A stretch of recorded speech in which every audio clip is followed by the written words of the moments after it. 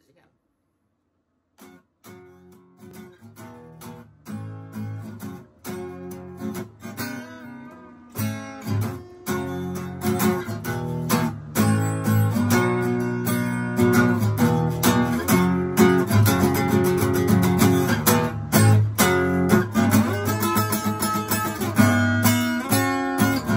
Where the bad folks go when they die, they don't go to heaven where the angels fly. They go to the lake of fire and fire. Won't see them again till the 4th of July.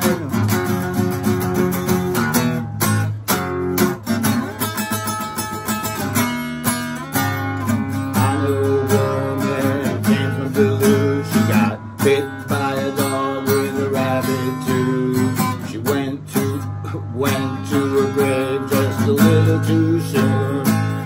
Went out howling on the yellow moon. Where the bad folks go when they die, they don't go to heaven where the angels fly. They went to the lake of fire and fire. See them again till the 4th of July.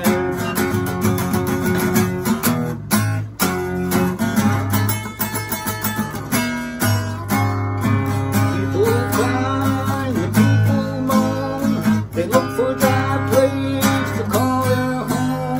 They try to find a place to rest their bones. And the angels and the demons rest. And the angels and the demons try to make it their own. Where the bad people go when they die, they don't go to heaven where the angels fly. Go to the lake of fire and fire. See them again till the 4th of July.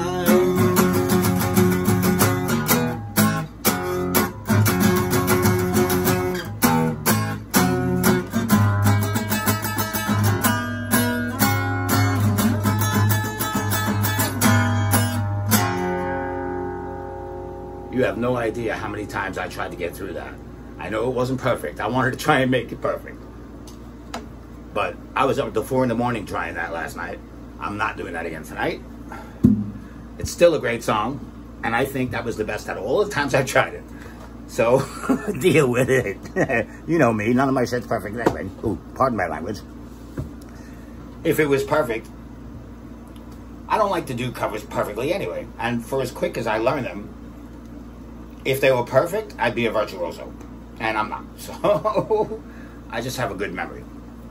Usually.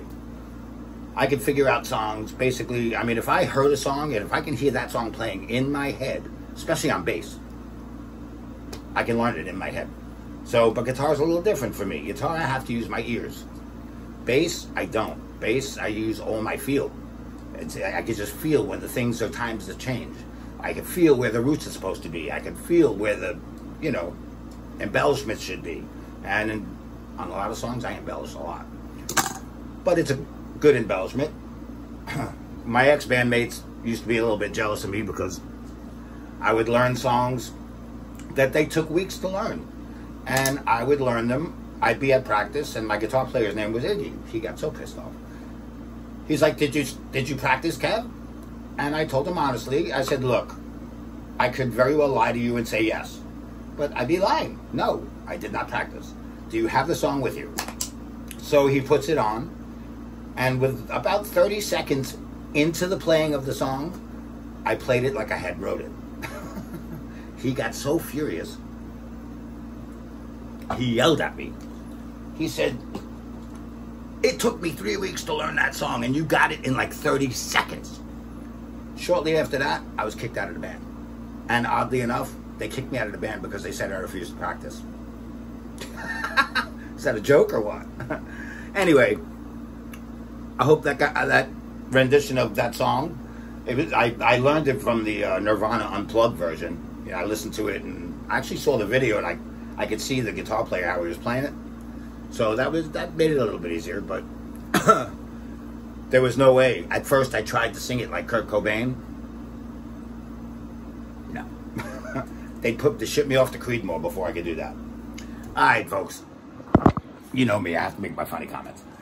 You folks have a good night. I seriously doubt I'm going to do another one tonight because with the amount of time I spent on this, and I usually pride myself on from start to finish, anywhere from 30, 40 minutes, at the very most an hour. This has been 2 days. So I'm disappointed in myself. Anyway, you folks have a great night. And we'll see what happens tomorrow. I'm thinking, because I heard it today, and it's another high-pitched voice. I don't know if I'll be able to do it, but I'm thinking of covering 30 Days in the Hole. I'm also thinking of covering another Alice in Chains song, Down in the Hole, as a matter of fact. But that might be difficult. Anyway, you folks have a great night, and I will see you later. Bye.